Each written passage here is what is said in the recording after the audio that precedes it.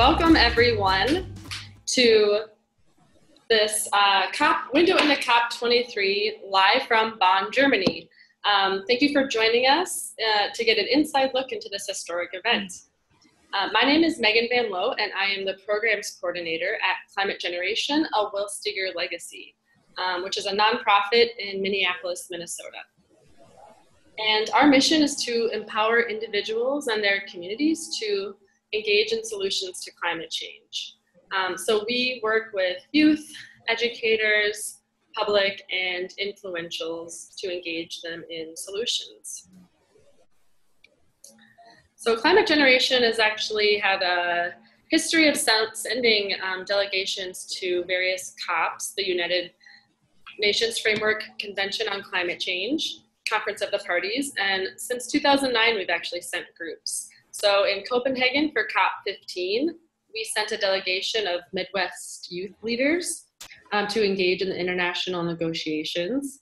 And for COP21 in Paris in 2015, we sent a delegation of 10 teachers from across the country, recognizing that educators are critical messengers of climate and energy literacy for hundreds of students each year. These teachers attended COP21 as both learners and climate change communicators back to their classrooms and communities. So this year for COP23 in Bonn, Germany, we have sent a multi-sector delegation of 9 people from across Minnesota to engage in these international climate negotiations. So we recognize that it takes all sectors to address climate change, and all voices must be represented at the decision-making table. So our delegates represent sectors in education, law, philanthropy, youth, elected officials, and indigenous communities. And we're just showing the world that we are still in, even though the US has said they're pulling out of the agreement. So COP23 brings together nations of the world to continue their work on strengthening the global response to the threat of climate change. And now that American cities, states, businesses, and citizens are taking on US climate leadership, a strong subnational presence is critical to show the enduring US commitment to our Paris Agreement pledge. So that's why we've sent this Minnesota delegation. And they're part of the bigger US People's Delegation, including NGOs and elected officials from around the country. And so today, I'm excited to present to you Representative Melissa Hortman, who is representing the state government sector with us live from Bonn, Germany. Melissa is a 7th-term legislator in the Minnesota House of Representatives. She represents a part of Minneapolis's northwest suburbs, including parts of Brooklyn Park and Coon Rapids. She serves as a minority leader. As a legislator, she has focused on energy, transportation, the environment, and civil law. She chaired the House Energy Committee from 2013 to 2014 and chief authored legislation that created Minnesota's solar energy standard and authorized community solar gardens in the state. The bill was signed into law in 2013. And she serves on Rules and Legislative Administration Committee and holds a BA from Boston University and a JD from the University of Minnesota Law School. So welcome today, Melissa. I'm going to turn it over to you. And attendees, if you have any questions throughout the webinar, feel free to just chat them in the chat box and we'll get them answered at the end. Okay. So I'm up, right? Yeah, okay. Hi, it's Melissa Hortman from Bonn, Germany. Here it is 7 o'clock at night, and we are staying, most of us, in Cologne, and I'm in Bonn, which is about a 45-minute train ride away. So it's getting really quiet at the place where the climate negotiations are occurring. The negotiations are occurring on the United Nations campus site in Bonn, and so as it's quieting down, I'm in the computer center, so there might be some background noise from the other computer users. And as soon as we're done with the webinar, I will be heading on a train 45 minutes back to Cologne, where I'm staying. It's been really quite a privilege for me to be here with a group of Minnesotans. There are so many Minnesotans here. I am going to share a presentation with you to show you a little bit of a perspective from Bonn. Minnesota has been really present in a big way. We have delegations of students from McAllister College, St. John's, St. Ben's, the University of Minnesota, Carleton, and then there's an environmental school. It's a high school in Apple Valley called the School for Environmental Studies. And there are students and teachers here from there. And so why is it that Minnesota is at COP23, and what difference does it make that Minnesota is at COP23? You know, it's really important as we think about the big challenge that we have in climate change, that we all believe in the fact that we can reach a solution. I think a lot of times people underestimate the power of public opinion in solving a problem like this. They think maybe it's scientists, maybe it's economists, market mechanisms, policymakers. But really, fundamentally, what's one of the most important things is that if people who are concerned about climate change believe that it can be done, then we can get it done. Not unlike when John F. Kennedy said, we're going to put a man on the moon. We did not have the technology to put a man on the moon when John F. Kennedy said, we're going to put a man on the moon. But people believed it, and people worked toward it. And so part of why Minnesota is here is, as Megan mentioned, that Donald Trump has really stepped back in terms of being committed to the United States being at the table and being a part of positive action to combat climate change. And so the rest of the world looks at that and says, okay, the world's most powerful economy, the world's only remaining superpower is what we used to say in the 1990s after the Berlin Wall fell. If they're out, then should I be in? And so we thought it was especially important to come as Minnesotans, and as I'm also here with other state leaders from other states, to say a significant portion of the United States of America, we're still in. So I'm part of a delegation that includes people from the United States Climate Alliance. There are at least 14 states. I think I've heard a 15th joined while we're here. So 14 states in the United States of America who are still committed to taking action on climate. These 14 states all put together, if they were a country, would be the third largest economy in the world. So we're very powerful. California is, of course, gigantic in terms of economic power. But when you add all the economic power of all these different states, it's really consequential. So for countries who had a hard time going to Paris and making a commitment to be in, we didn't want anybody to have a reason to waver. And so that's why we're here to say, hey, look, Donald Trump might be out, but the United States of America, a significant portion of us, we're still in. As I mentioned, the most notable person in our delegation is Jerry Brown. He's, of course, leading in California, where there's a lot of Democrats. It's pretty easy to pass climate legislation. It's pretty easy for them to be a nation leader. And in Minnesota, we have a very different economy, but we have still seen such tremendous benefits from working to combat climate change. Our renewable energy standard, our solar energy standard have created tons of jobs. So even though we're not California and we don't want to be California, it still matters what Minnesota does on the world stage. So the other thing that happens here is there is a cross-pollination of ideas. So there are people all over the world doing little things. There are businesses in Germany, businesses in South Africa, businesses in Kazakhstan taking action. And those business leaders are here swapping stories about the impact that it has on their relationship with their customers and their bottom line. There are young people from every country in the world here talking about how concerned they are about climate change and the different ways that they can be powerful to address it. So when you bring all these people together, we share inspiration, we share stories, and then each one of us can be more effective when we get home. The other thing is we can help connect people who should be connected to each other. That's probably the best part of COP23 is all of the people that you meet while you're here. Minnesota is really significantly committed to the United States Climate Alliance. The woman on the far left of your screen is Stephanie Zawistowski from the governor's office. Governor Dayton sent staff. He himself did not make the trip. The woman in the middle there is the governor of Oregon, Kathleen Brown, a Minnesotan. But on that stage right there are representatives from 11 states who came all the way to Bonn, Germany to make sure that the delegates here would know we're truly committed. A lot of what we do is informal. So here we are at dinner with people from Colorado, Massachusetts, Vermont, Hawaii.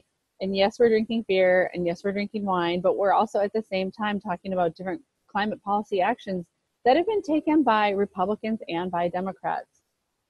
So oddly enough, the United States of America doesn't have an official presence here. So most of the countries of the world have something called a pavilion, and that is where they're showcasing the actions that they're taking. And when Donald Trump said he wasn't going to have a pavilion, a U.S. pavilion, which is just bizarre, a bunch of the states and private actors got together and said, we're going to have a pavilion where we can show that the actions that we're taking in the United States to make a difference on climate. This is what our climate action pavilion looks like from the outside. I think as a Minnesotan that it's really appropriate that they look like igloos. We had a presentation today where I talked about Minnesota's solar policy, and it just seemed that there with all those McAllister students and the St. John's and St. Ben's students that it was appropriate we were talking to the world from an igloo, which would be something we could build in the winter in Minnesota, at least if we get enough snow. So I have a little picture of Tinkerbell up on the screen. Why do I have a picture of Tinkerbell? Some of the things we do in public policy require belief. When our banking system, for example, internationally and in the United States of America, it only works when people believe in it. And if people stop believing in it, they go to the bank, they withdraw their money, and we have a bank collapse. So the International Climate Agreement is not unlike the banking system. You have to believe in it for it to work. Now, so critics can always say, well, what does the Paris Climate Agreement accomplish? It depends on how much you believe in it, and it depends on how much you're willing to work. And given the actions at the federal level, that's why it's important we're here.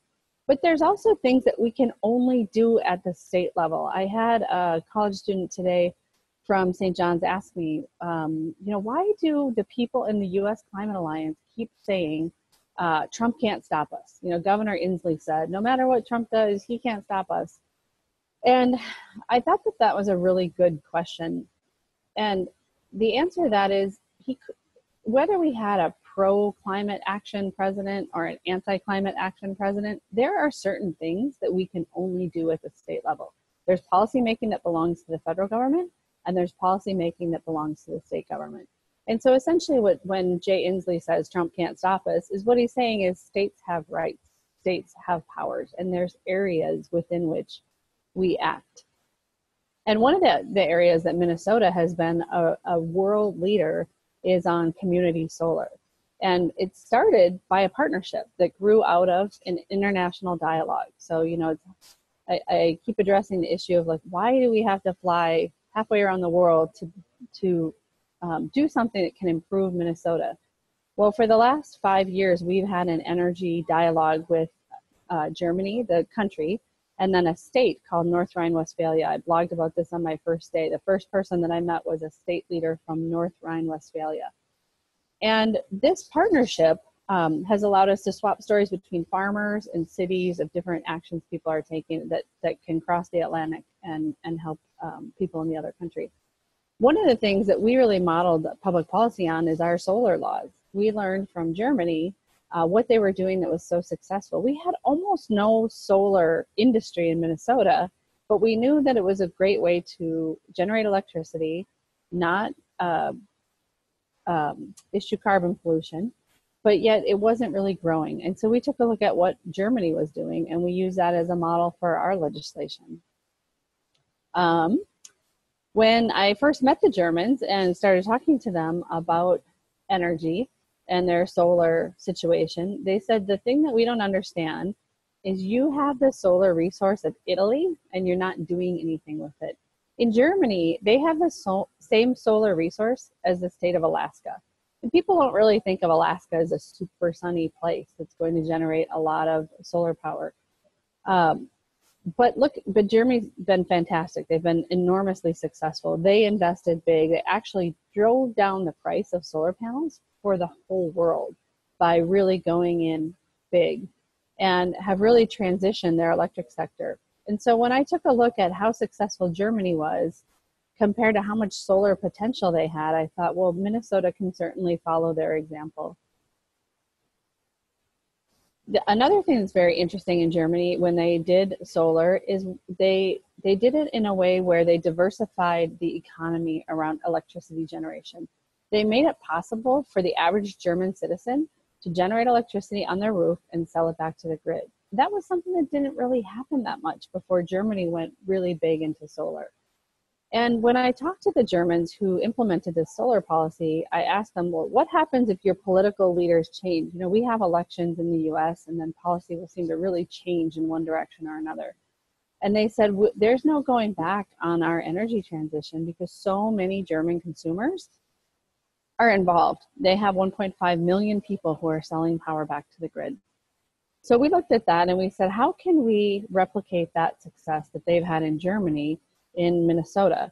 And so we passed a law in 2013 to require 1.5% of our retail electricity sales to be from solar by 2020, and with a goal that we'd have 10% by 2030. And that goal seemed totally unrealistic in 2013 at the cost that solar was and the speed at which we were adding it on our system. And now today, a 10% by 2030 standard almost sounds conservative. It's definitely doable. We can most certainly meet it. We would have never tried, though, if Germany didn't test drive the policy and show us that it could work. We're a people and a country that's similar to Germany in so many ways. It was nice that they road tested the policy, so we didn't have to worry about making mistakes. When we passed the law in 2013, we only had, I want to say it was 13 megawatts. Yes, we had 13 megawatts of installed solar capacity. And now we have 552 megawatts of installed solar capacity, and we're likely to have 700 megawatts installed by the end of the year. So we've increased solar 42 times as much as what we had before the law. The reason I'm telling you this is that public policy is important. You know, there are a lot of corporate actors here. There are a lot of young people and non-governmental organizations, but there are state leaders too. And the reason why state leaders are here is because policy really matters. There are some areas where voluntary action and a hope and a prayer doesn't get the job done. And so one of the things that I'm really focused on is learning not only from the other state leaders who are here, but the other leaders from around the country, whether it's provinces in Canada, states in Germany, states in India. What are they doing at that level of government that's effective and that I can take home?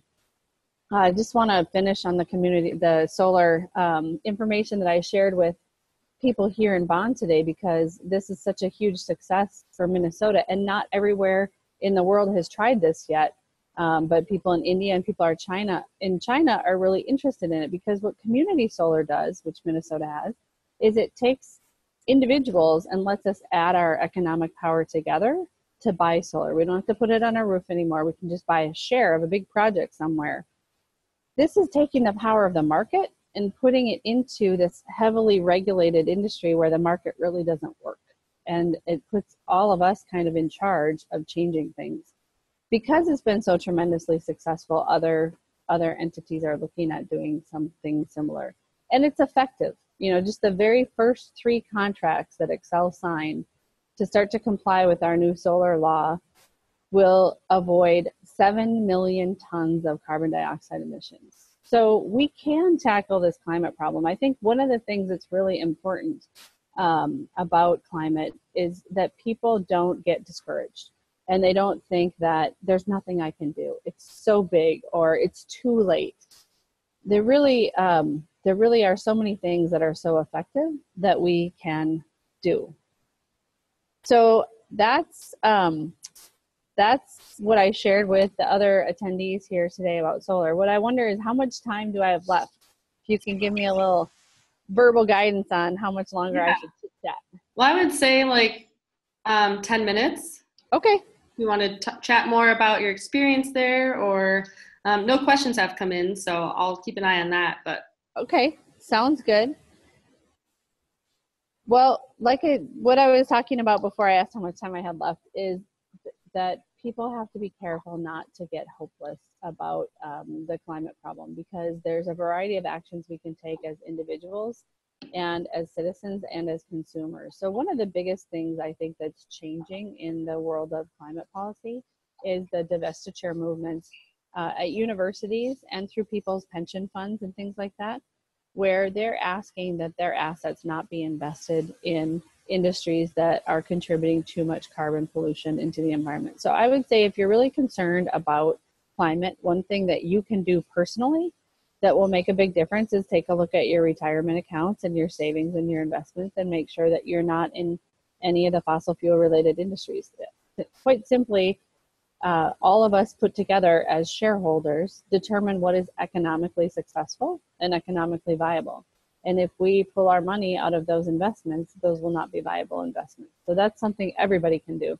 Also, when you're shopping, I mean, clearly you can make choices to buy products from companies that have signed on and made commitments. General Mills, Cargill, 3M, Target, all these companies have made tremendous commitments to reduce their carbon pollution. So you can feel good about spending your money at those businesses. And it's important, I think, as you're spending your dollars to know what it is that those dollars are paying for. If it's a company that's made a commitment to reduce their carbon emissions, you can feel confident that you're not making the planet worse by engaging in commercial transactions with those companies. But, you know, my sphere of influence is politics. So to me, everything comes down to elections. Really, what is possible in the world, whether it's who gets elected the United States president or what kind of state legislature we have, or what kind of city council you have. It matters if people show up and vote. I know sometimes people feel like one vote, you know, what difference does it make? But you really can see, for example, in the last US presidential election, which was really close in terms of the popular vote that led to the allocation of the Electoral College votes, that it really mattered if you care about climate, whether you showed up and voted in the 2016 election. So what I would say is that individuals should understand that they're very powerful and that they can really make a difference, but the most significant ways that they can make a difference is how they use their dollars and how they use their vote. So I don't know, do we have any questions? Well, I have one here. Could you maybe speak to what the other representatives or elected officials that are attending COP23 are doing? You know, you spoke to what you have been up to, but do you know what others are doing? I think the Climate Alliance? I think largely the same thing. One of the things we want to do is make sure that the people in the other countries know that the United States is still committed in to a large extent in our economy. Now, California is unique. California is uniquely large in terms of its economic power and its population. If it were a country, it would be the 5th or 6th largest country in the world. So California is doing something a little bit different here. They are looking for a seat at the table, actually. They are looking for a role where they can be at the table to talk about how some of these decisions get made. I'll give you one example. In the emissions trading scheme that they're negotiating here at this international agreement, it will directly impact what California can do in its emissions trading system. But because the United Nations process is nation to nation, California doesn't have a voice. When the United States of America is not at the negotiating table saying, hey, we want to help shape this emissions trading scheme, California loses an opportunity to have its point of view heard. So what California is trying to figure out with the United Nations is how do we let our perspective be heard when our national representatives are not participating, and or when their interests are completely different from ours. So my understanding is that Governor Jerry Brown has, as a result of these efforts, been appointed a special representative of subnational governments, and so that they have found a way to get a seat at the table. That's something different California is doing that not everybody else is doing. Interesting, that's cool. I guess looking to the future then, once you get back to Minnesota, what do you hope to do once you're back home after this experience at COP23? You know, I've talked about it a little bit as how important elections are. So while I'm here, I'm not a negotiator, clearly. I don't work for the United States government. I don't have a professional job here. This is just basically about conveying a message to the rest of the world. And so what it has made me really focus on is going home and making sure that the elections go in such a way that we can move forward in taking climate action and promoting more clean energy. So I guess in a way it's increased my resolve and my commitment to the political system. You know, being involved in politics is exhausting because it involves a lot of contact with the public. It involves a lot of contact with people who disagree strongly with you on issues. And I think too often our politics have gotten really ugly, and where people personalize disputes. And so they have to, if they don't like the opponent's policies, they have to sort of demonize their political opponent. So it's very tempting to say, hey, there's a different way to earn a living, and I could, you know, do something different to pay my mortgage. But when I'm in an environment like this and I see how consequential these decisions are, I'm redoubled in my commitment to talking to voters and making sure that elections go the way that I hope that they will go. You know, there's island nations that are on the verge of being wiped out, completely wiped off the planet because of sea rise. And when you're here and you see the people who will lose their home if we don't do something, it is, I wouldn't say inspiring is the right word. It just creates a lot of determination, because how could we not do everything we can to help other people? Mm-hmm. You know, they say it's very hard for people to become sympathetic to a general proposition, but we as human beings can relate to other individual human beings. So seeing the people is very powerful. Knowing that an island is going to be wiped off the face of the earth is something different than seeing the people from the island who don't know where they're going to live next.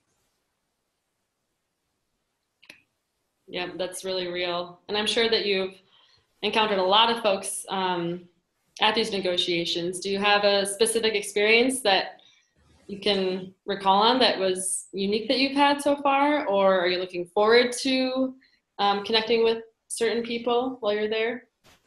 Well, tomorrow I'm going to go to the higher education meeting at 9 o'clock in the morning. So the way the United Nations works is it is nation-to-nation negotiations, but they do have observer parties, and they have different groups of observer parties. They have businesses, and they call the businesses bingo. So it's like business interests, non-government organizations. And they have young people, and they call that young go.